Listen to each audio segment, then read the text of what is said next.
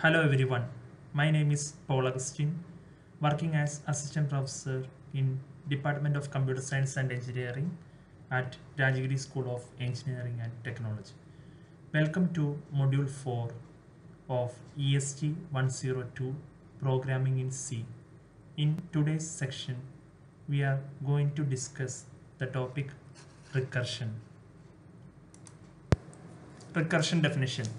Recursion is a process in which a function calls itself repeatedly until a certain termination condition is satisfied. And the function that calls itself is known as recursive function. So to know the recursion in a detailed manner, we will be dealing with examples containing recursive functions. In the first example, we are going to discuss recursion without using condition.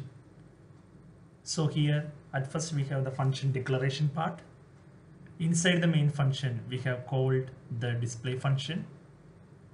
Then when we call the display function inside the main function, it will go to the function definition part. Inside the function definition part, we have the print statement to print welcome. The next step is calling the display function. So inside the display function, we have called the display function.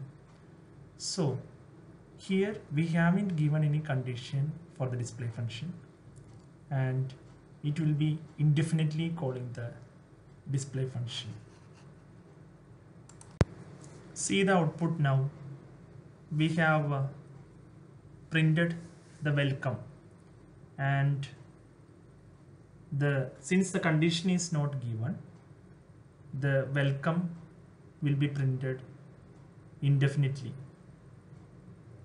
That means it will be printed again and again because we haven't given any condition.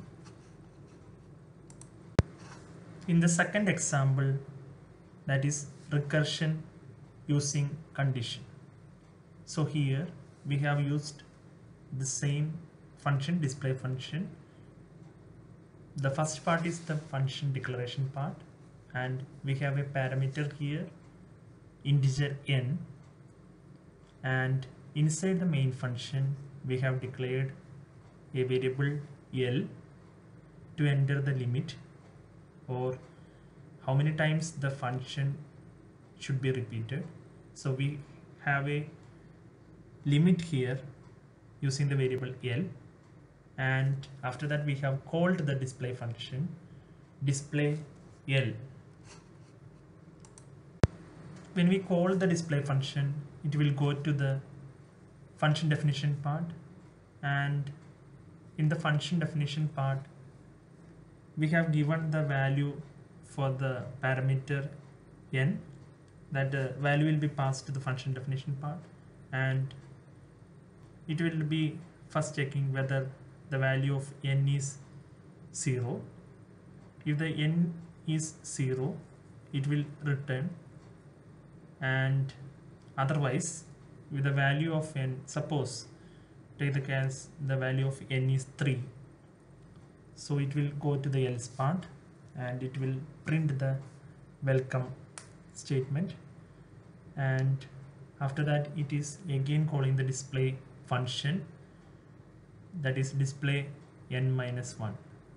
That is, suppose we have given the value of n as 3, that is 3 minus 1. That is 2 more times it will be executed. So when the limit 3 is given, the welcome will be printed 3 times.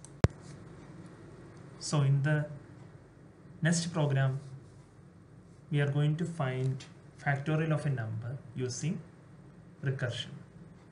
So suppose if we want to find the factorial of number 3, the sequence of operations involved in finding the factorial of number 3 are factorial 3 equal to 3 into factorial of 2, that is again it can be written as 3 into 2 into factorial of 1. You know, factorial of 1 is 1 itself. So 3 into 2 into 1, that is equal to 6. Suppose we want to find factorial of n. We can find using the logic n into factorial of n minus 1. So if n greater than 1, then this logic is applicable. So we can proceed with the program for finding the factorial of a number, and here we have the function factorial and we have the parameter n. So we have the function declaration part. Inside the main function we have declared num and f, two variables of integer type, and we are entering the number. So which number we want to find the factorial, then we are reading the number using scanf statement. So f equal to factorial of num. So after calling the function factorial, the result will be stored inside the variable f, and we will be printing the result inside the f. So at the final step, that is print the factorial of which number. Suppose the number is 5 and factorial of 5 is f. When we call the factorial function, it will go to the function definition part, and the parameter n is used. So if the number is 1, you know factorial of 1 is 1, so return 1 will be returned. Otherwise it will go to the else part, and it will compute the step return n into factorial of n minus 1.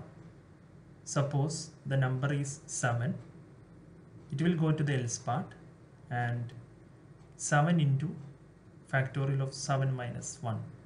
So 7 into factorial of 6. Then likewise it will proceed with 7 into 6 into factorial of 5. Likewise, after computation we will get the final result as 5040. Now we can proceed with the next program to find the sum of digits of a number using recursive function. So we can have an example number as 321, sum of digits as a function name. So we are dividing the number 321 by 10. We'll get the remainder as 1, and rest we have 32. Then when we are dividing the number 32 by 10, we will get the remainder as 2, and rest we will get as 3. So finally the sum of digits of 321 is equal to 1 plus 2 plus 3, that is 6. So if the condition n greater than 0, that is number greater than 0, sum of digits can be computed as n modulus 10 to find the remainder, plus sum of digits n by 10 gives the quotient.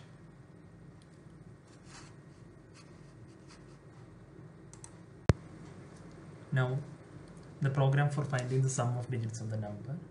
At first we have the function declaration part, that is sum of digits with the parameter n, and inside the main function we have two variables of integer type, num and sum, and we have read the number num, and to the variable sum we will get the final result after calling the sum of digits, that is a function with the parameter num, and it will go to the function definition part, and finally it will print the result as num. Num means the number, and sum of digits of the corresponding number we will get inside the variable sum, and it will print num and sum. When we call the function sum of digits, it will go to the function definition part, and if the number is 0, it will return 0. Otherwise, it will go to the else part, and it will return n mod 10 plus sum of digits n by 10. And the final result, it will be stored inside the variable sum. And in the output, suppose the number given is 124.